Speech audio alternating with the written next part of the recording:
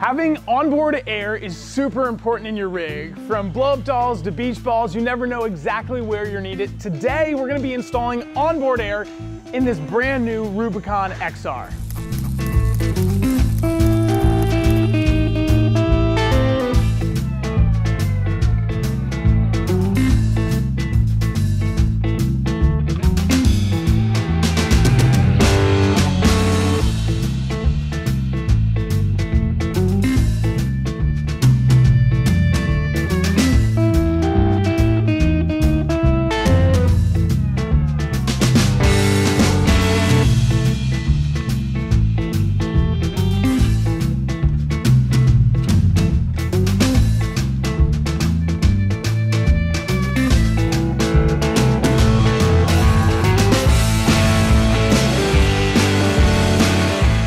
On the JL Wrangler, there are a lot of different places to mount the ARB compressor. Some opt for it under the passenger seat.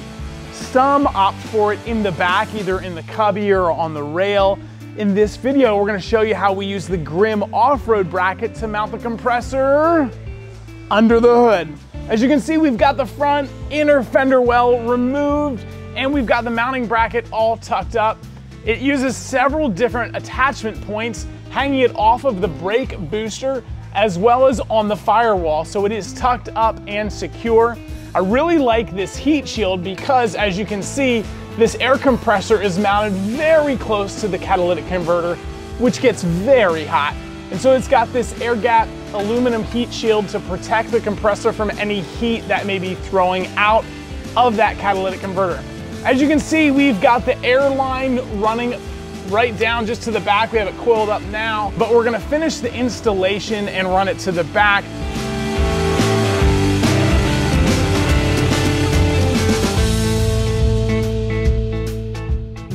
Wiring is pretty straightforward. We've got the ARB harness routed right behind through this channel, which Jeep provides, which is super nice, over here to this factory upfitter switch.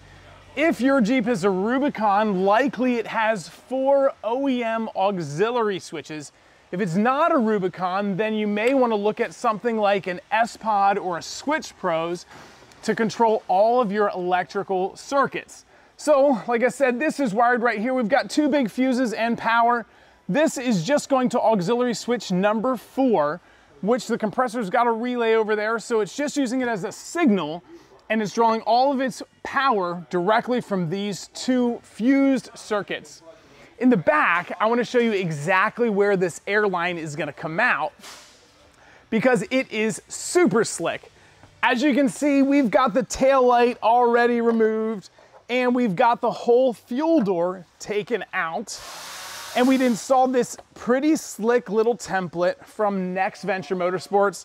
It's a very simple template. It's all stainless steel. It's made here in the US, and what it does is it allows for an air chuck to get mounted right inside the OEM fuel filler door. You can plug your air line right in there, and this keeps it away from prying eyes, from moisture, or any damage that could happen to the air chuck.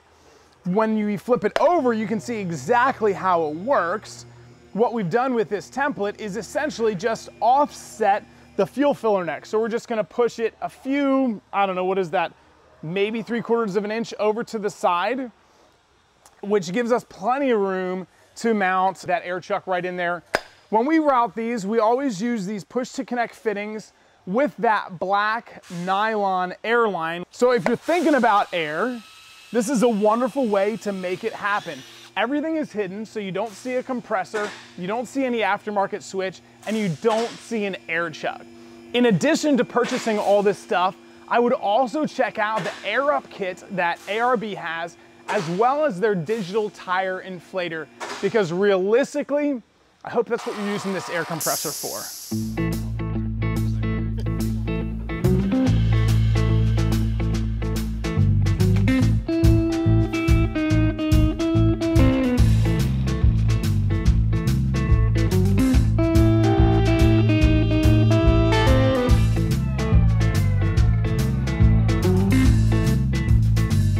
We've got the installation complete. David did a wonderful job getting everything plumbed and routed. The install looks phenomenal. A couple things that I wanted to talk about now that it's all complete.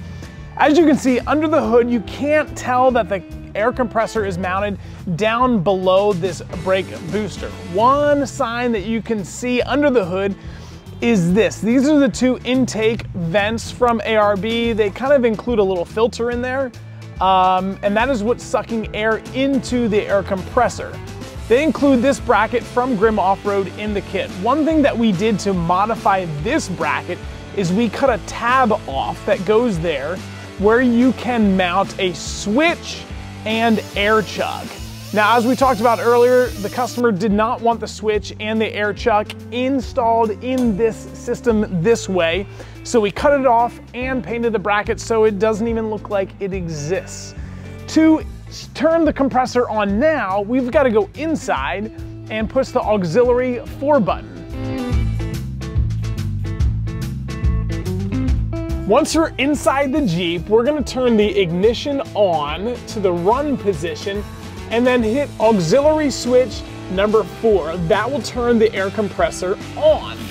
When the air compressor's on, you will hear the air compressor run a little bit to build up some pressure. The compressor's got a built-in high pressure switch to turn it off or on when the pressure is high enough or low enough. When you're ready to use the air system, all we do is open the fuel door and plug in the air line.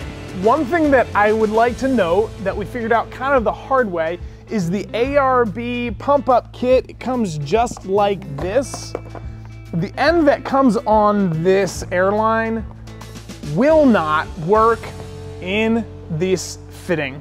So you're gonna need to buy a different airline as well as this Milton 727 air chuck. When you've got those two pieces, it'll plug right in and work. The air chuck, although from ARB, plugs right into this airline that we've got, although you may want to verify the exact system before you hit the trails or the beach. So we've got this system, it's working great. The air compressor is turning on and off like it should. I think we should put this thing to the test. We've got a little beach ball right here, and we've got this little nipple that comes in the pump up kit from ARB. So all we're gonna do is jam it in there and pull the trigger.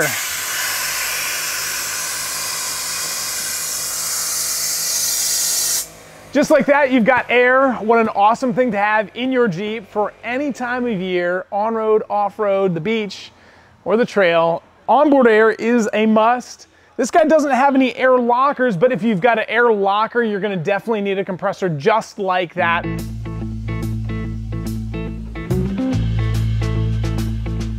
Something to note, when you're all done using your air, make sure you do it the safe way. Turn off the air compressor, and then bleed out all of the air from the airline. Once there's no more air in the airline, you can simply push the button and take the line out. If you try and remove this airline with it full of 120 pounds of air, this thing will blow out and it could clock you in the face. So if you're gonna do it, make sure you do it the right way.